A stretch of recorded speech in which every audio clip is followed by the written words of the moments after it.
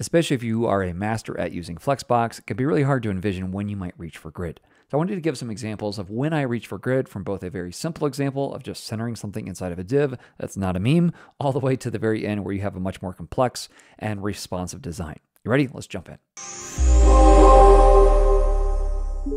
Hey, what's up? My name is Chris, and welcome to Coding in Public. All right, let's jump in with these quick 5 examples. First of all, this doesn't have to be a CSS meme. Sometimes you have to center things, right? And for me, the easiest way to center things is with grid. So let's jump over to CSS and grab my footer, and I'm just going to say display of grid and then place items center. Now this means that the internal items inside of the grid will be in the center both vertically and horizontally. So this is a shorthand for line item center and justify items center. So the items are the individual grid cells, and here I'm saying take all the internal grid cells and put it in the center of their grids. Now this is, obviously there's other ways to do this, like just text to line center, but especially once you start getting multiple things in here, if you want them to all be in the center, this is the quickest, easiest, and 2-line way to do this. Whether you're dealing with text or with items like an image or anything like that, it will always get it into the center. All right, so that's the first example. Let's jump over to the second example. These are all very hard-coded, but just to kind of keep them separate so you can see what's going on. Here we've got a card, and you'll notice that I've got an image, I've got this title, some description, and a button down this way. I am using open props just to kind of give us some quick styling right here, so you'll notice that there are some things that are affected by that. I'll let you play around with that. But for me, whenever I'm dealing with a single vertical column, I typically always reach for grid. Now you could do flex and then obviously change the flex direction, but in this case, grid is already vertically aligned, so why not just use it for a single column like this? So a simple display of grid will automatically have some impact.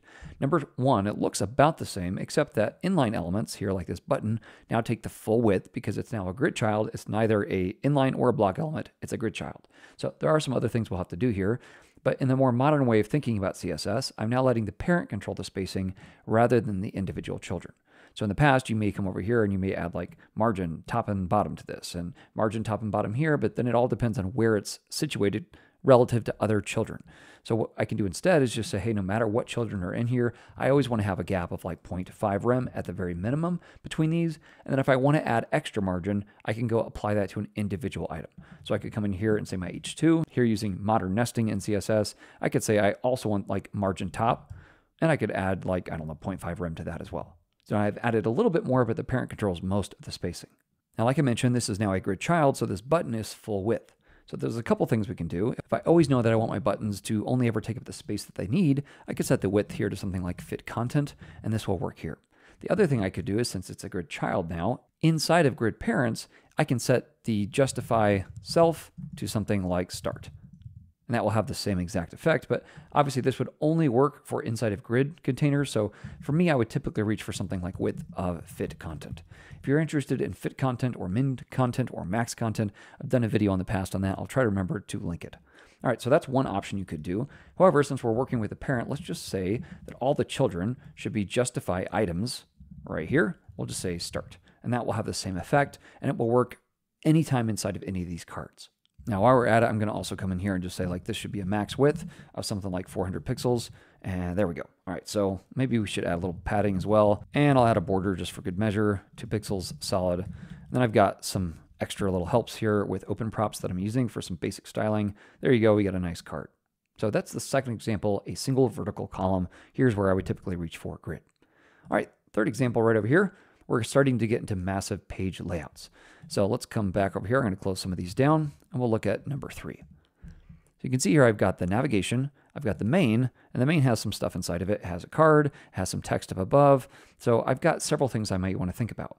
If I collapse this down, the basic structure I have is a nav, a main, and a footer. So I can actually set this up with grid, and typically with these kind of massive page layouts, that's how I like to work. So if I come back over here, let's jump up top here.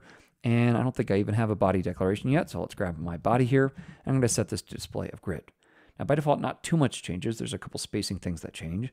But what I can do is use the grid template rows and set up how I want these things to interact. I know I've got 3 basic sections here. I've got my nav, I've got my body, and I've got my footer. So my nav, I only want to take up the space it needs. That would be auto. My footer, I only want it to take up the space it needs. And in the middle, I just want to say give all the leftover space to the body. So here I'd set this to 1 FR. Now you'll notice what this does is the nav will always be at the top, and the footer will always be at the bottom. So even as I move through these, you'll notice these are all centered. That's actually a different declaration I'll show you in a second, but the nav is already at the top and the footer is always at the bottom, no matter how much content I have in the middle. Now, the reason these things are being centered is because of another declaration I have right here, display grid, place item center. If I get rid of this, that will no longer be the case. So notice here, this will all stick to the top, etc. But you'll notice that this takes up the rest of the space. Then I've got the footer at the bottom. I've got the nav at the top, always, no matter what. So depending on kind of how you want to lay it out, you can do it different ways here. But for me, I really like this kind of grid layout system for the entire section. And to see it more clearly, you can actually open up the dev tools. And if I just click on this little grid element here, you'll see that this is taking up the auto space it needs. This is taking up the auto space that it needs. And then everything else is in the center. Now, again, I've happened to use the display grid on all the main content, but you don't have to do that. But either way, now you've got control over where this is at, and the footer is always pushed down to the bottom, no matter how much content you have on the screen. Maybe we should actually come down here and add some padding here to the footer as well, just so it looks kind of similar. So we'll say padding here, and I'll say like 1 rem. Okay, there we go. So now at least it looks similar. So that's another example. This would be working with like full page layouts. All right, fourth example where I reach for grid is with more complex positioning. So let's imagine you get a design spec where you want this card kind of like right here, right? So sometimes you'll reach for something like absolute positioning, but there are other things that you have to take into account with absolute positioning. What you might want to do is on different screen sizes, change where that card is. And it's a lot kind of funkier working with position absolute. What I could do instead is declare an exact row, grid, column, and place this exactly where I want it to be. So let's jump over to that example. This would be example number 4 right over here. And if I come down here, you'll notice that I've got this card here. It's called Hero. I've got an image, and then I've also got this Hero card section. I've already applied some styling to this right here, but here's where I want to position it, just kind of right in the middle. So if we were to think through this, I'm going to add a grid to this Hero itself, and then I can set up template rows and template columns to place this exactly where I want it. So let's come over here. And let's set this Hero right here to have a display of grid. Now, if I think through the columns I want, I'm going to want one column right here. Everything else will take up the section, and then an equal column on this side. Now I can declare this in a couple of different ways, but if I set grid template columns, probably the easiest thing to do is to use my fractional units. We're going to say, give me something like 1 fraction here, 4 fractions here, and 1 fraction here. This is a specific unit you get with grid. So now immediately it tries to kind of place these things where it wants. You'll see that this is taking 1 part, 4 parts, and then finally 1 part over here. So I have to tell it where I want it to be, but at least we've got this set out the way we want. Now let's get rid of that just for a second so we can kind of remember what we want. If I come over here, I want the card to come in about right here. So maybe I'd say something like 5 parts to 1 part. And then I actually want it to overhang a little bit. So I want a little bit down here as well. So maybe I'll do something like 4 to 2 to 1. So let's go ahead and do that. So I'm going to say grid template rows. And we'll say something like 4 fractions to 1 fraction. Oh, we said 2 fractions, I think, to 1 fraction. All right, now it's still not going to know where to put things, but now I can position those exactly where I want them. So if I jump back over to my HTML, I just have an image tag, and then I've got that Hero card. So let's first of all grab my image tag. Again, I'm just going to use CSS nesting. That's now default in all modern browsers, and I'm going to position this very specifically. Now, there are a couple of different ways to do this. I could give it a name and then set it up in my Hero. I could also just declare where I want this to start and finish for both the row and the column. So I'm going to do that with grid area like this. And then probably the easiest way to do this, I typically come inside here, and let's just select this whole section here. And you can see I already have that kind of grid layout right over the top. Now, if you don't see that, you should be able to come to this layout here and just make sure that you've checked on the grid lines, show grid numbers. This is the one I have right now. You can also give them names, which I hadn't talked about in the last video. But now that I've got these visible with my DevTools, I know exactly where I want this to start. So I want this to start at 1, 1, and I want it to go all the way to the bottom. Now you can declare these as hard-coded values like 1, 1 down to 4, 4. Or what I can do is do 1, 1, and then just do -1 and -1. That will give me the last one as well. So now the image will span that entire section. Now notice it doesn't know where to put this, so it just creates an extra row for me.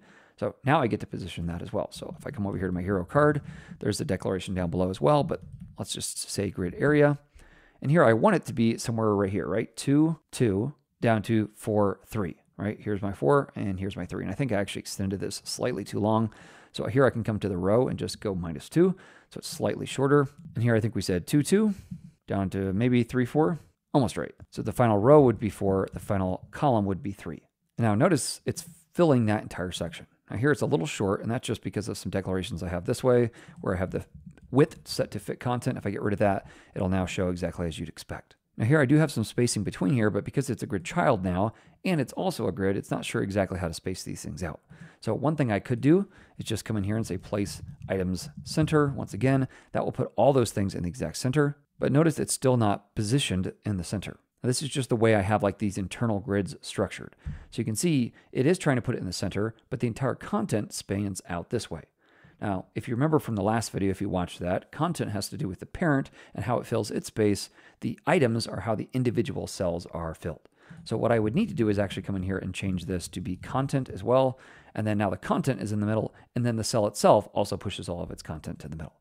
Now, if I get rid of this, you'll notice that it's exactly what I expect, just with a few declarations right here. Now, you might say, well, it'd be a lot easier to absolute position this. But now as I move between different screen sizes, I might want to change where these things live. And I could do that fairly easily now. Here, I would probably also want to set this width to 100% and set the object fit to cover. So with these complex positioning options, as long as you understand how grid works, it's really easy to set things up as you want, especially as you start to get more responsive. Now, I won't show you how to do that because we're going to do that in the very next example.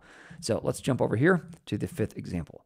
Here, where you might have a responsive grid. So I've got a couple items here, a header, a sidebar, main content, an image, several different cards. So let's come in here, close this down, and open up my fifth example.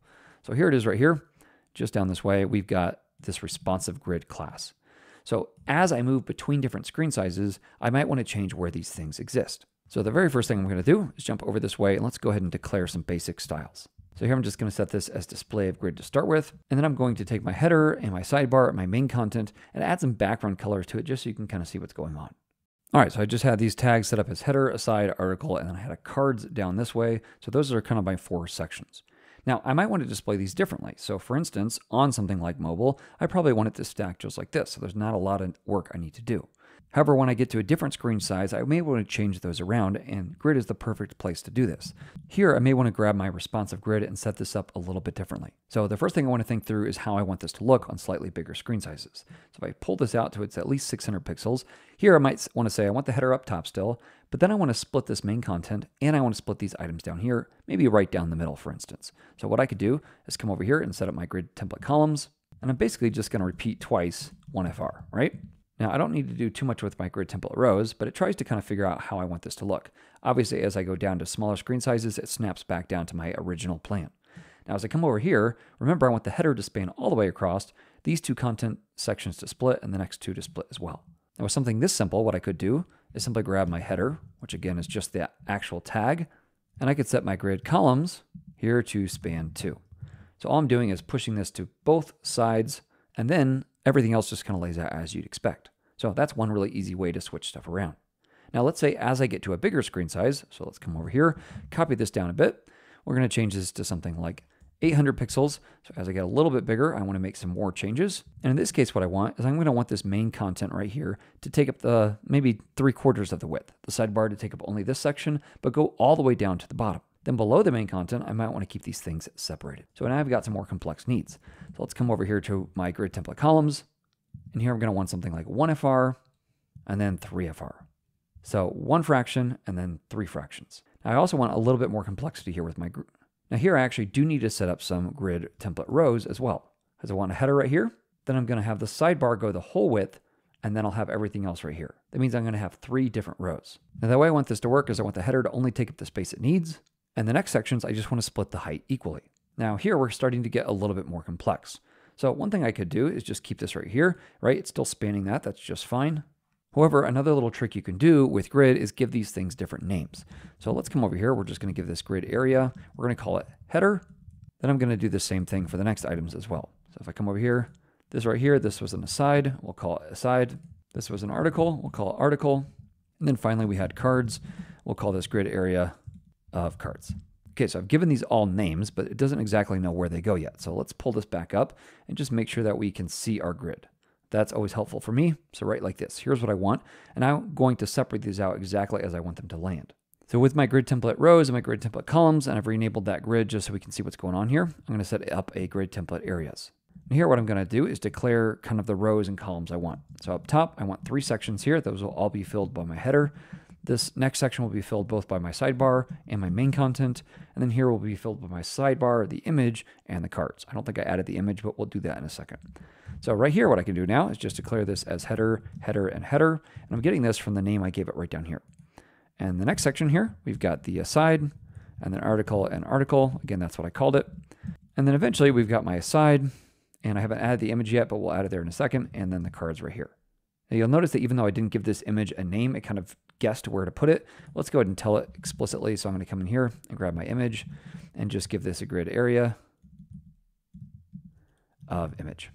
All right, so now it explicitly knows to put it there. And notice how easy it was to adjust that. So here I go from my small screen size where it's all stacked to this next section where it's laid out exactly like that, to now I've got the sidebar that spans the entire section, these two sections splitting the rest, and the main content right here. So this is a really nice tactic for these kind of responsive grids that need to change as you move to different screen sizes. Now, I would recommend that you keep these things all equal just so it's really easy to tell kind of where they are. And again, if you don't want something to be somewhere, so let's say you only wanted the header to go that far, just put a dot and it'll actually stop early there.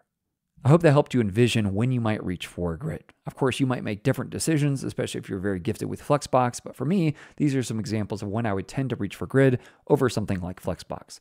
Having both in your toolbox allows you to always choose what you need for each individual scenario, and I hope this helps you envision how you might use grid. Well, thanks so much for watching. If you're interested more in these CSS videos, let me know in the comments below. I'll catch you in the next one. Happy coding.